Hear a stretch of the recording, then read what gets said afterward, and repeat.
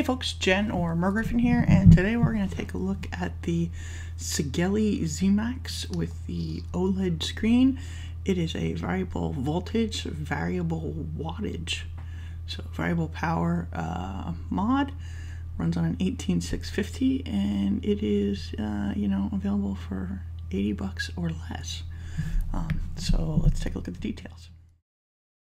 So let's take a look at the Segelei ZMAX. Why they named it the same as another company's product, I'm not sure. Bottom cap, fairly flimsy spring. I did have some trouble with this with shorter, not button top batteries. It works fine with the AWIMRs, but I had some weird short messages and some other stuff with I'll show you that later. Kind of a non-branded IMR battery. You turn it in, it comes on, and it gives its well, it's not really a logo, it just says Segelei. The nice thing about this, big drip ball. The nice thing about this is it is an OLED screen, which is very easy to read. It is just slightly longer, like a 1/4 of an inch than the ProVari with a 18650 extension cap. It is a little lighter because it's aluminum and not stainless steel. Push the button, bring it on the menu, and it'll say system on or system off, depending on what you have set in here. The first option, which is auto on or auto off. Turn it off, make it pocket friendly. Number 2 is power up. Number 3 is power down. In wattage, it goes by 0.5 up and down. And when you change to voltage, those will say voltage up or down, which is kind of cool. So down by half or up by half. And I constantly scroll too far. Battery voltage, LCD display, what information you want it to show, voltage, resistance, which annoyingly scrolls too many times before it disappears, or your battery voltage. I usually leave it as voltage, which of course in variable wattage mode shows your watch you have it set to. Or you can turn the LCD on and off. I always go too far through these. Battery voltage shows you the voltage of the battery currently. I've been using it for a little bit, so it's 4.1 instead of 4.2. Turn the LCD on or off so it doesn't light up. The important one, number 7, power voltage. This is where you change between power or variable wattage and variable voltage. So now it's on voltage, and it will show voltage up and voltage down. And it goes by 0.1 from 3 to 6, and then it will roll over again.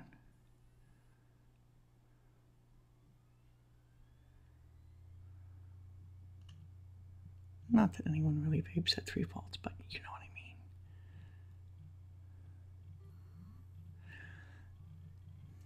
And I'm going to go back to power, because that's just what I prefer. Okay, and the last option is kind of confusing. Is it going to use the average to figure out what wattage to fire at, the mean, or is it going to use RMS? Set it to RMS and forget about it. On mean, it to me put out way too much power.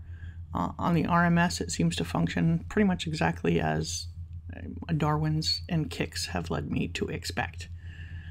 So I would go with that. We covered everything else, or am I just flipping through these menus for no reason? Oh, probably flipping for no reason. But it's a nice screen to read. So, and again, the important thing is on power up, it has a limit of 5 amps, so it will go up to 15 watts, and then it will roll back to 3, but again, only in half-watt increments. So you can't get 7.2 or 8.3. In the same way, it'll go to 3 and then roll back to 15. Round robin. And if we go to, oh, it went too far again. I always do that. If we go to voltage, it'll do the same thing, only in 0.1 increments this time. From 3 to 6, and then it will roll back to 3, and the same way in reverse. Now notice when you reset it between power and voltage, it doesn't remember where you had it set last time. It goes back to the base. So, you know, nothing's perfect. So, LCD display. I have it set to show the voltage or the wattage. When you want to choose resistance, or you can show the battery voltage. But if you get to resistance, because the word is so long, it like scrolls past like 3 times before it will actually choose that option. And then when you fire, it shows you the resistance of your atomizer or cartomizer. In this case, it's a rebuildable. So we'll take that back to something shorter.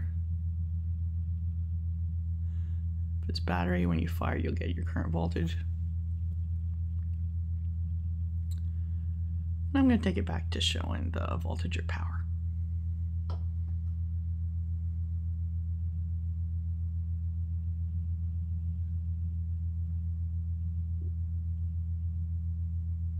I'm going to switch back to power. And we're all set, ready to vape. So that's the Segelei ZMAX. I really like the fact that we're coming up with a lot more variable power or variable wattage devices in a different form factor. The only alternative we've had to this point is the Darwin, or something with a kick in it, or something running on a DNA, which often doesn't have an LCD screen, although the DNA 2.0 will provide that.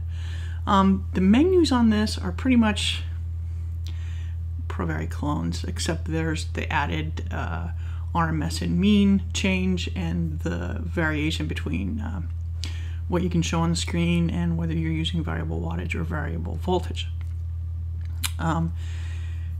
It's the lightest and kind of least solid of the new Chinese devices that are offering variable wattage.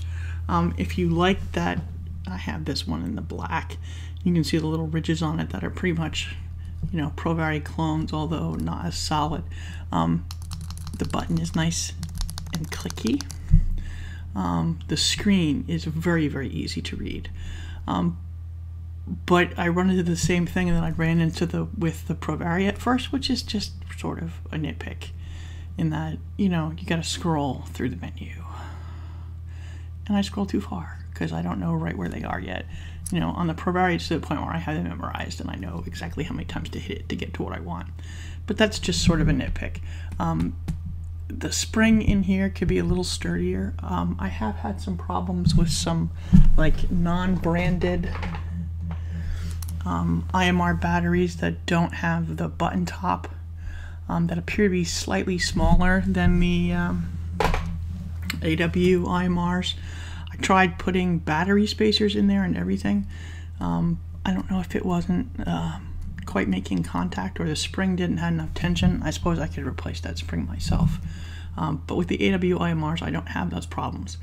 What was happening was pretty much any cartomizer I put on it would give the error short on the screen, and when I put like one of my rebuildables on it, it went all sorts of funny, and the screen went to like half light power. It was sort of weird. So this is the only one of the latest Chinese devices that has done some funky stuff with different batteries on it, or, you know, have had odd issues. But with the AW IMR 1600 milliamp hour in here, there hasn't been a problem whatsoever. So that is the ZMAX from Segelei. Screen's really easy to read. It works. You get variable voltage, or more importantly, variable wattage for under $100. Can't beat that. I'm glad that these alternatives are available for people. So it's been pretty solid. I do like a couple of the other ones that have come out a little better than this one, but you may like the way this one looks better, so your mileage may vary.